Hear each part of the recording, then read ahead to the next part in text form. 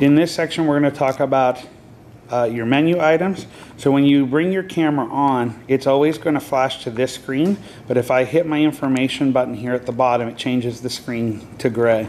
Now I can move this around by just using the up and down buttons here. Okay, let me try that again.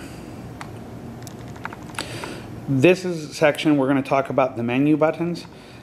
This menu always comes up. If it goes away, you can hit the information button, or you can hit your shutter release button and this will come up.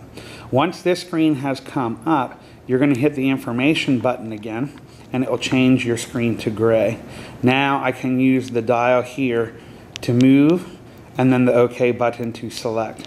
When I get to the bottom, I can go to the left or right. So as I am going through these to look at these, you have, starting from the top, your image quality.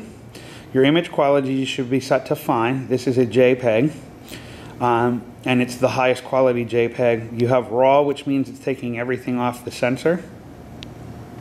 You always want that on fine. You always want your file image size to be large, so it gives you the most information.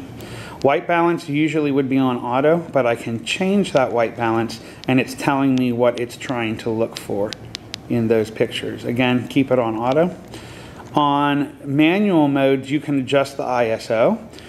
100 to 200 would be for outdoor pictures. 400 is universal. 800 and higher would be for indoor. And it shows you pictures here that show you instances you would want to use them.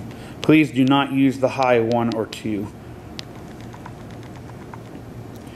Going down the window further, your focus area is the area mode, and that simply needs to be on the first one. As you move down these, it will focus on multiple areas. We want it to focus just on one bracket in the center.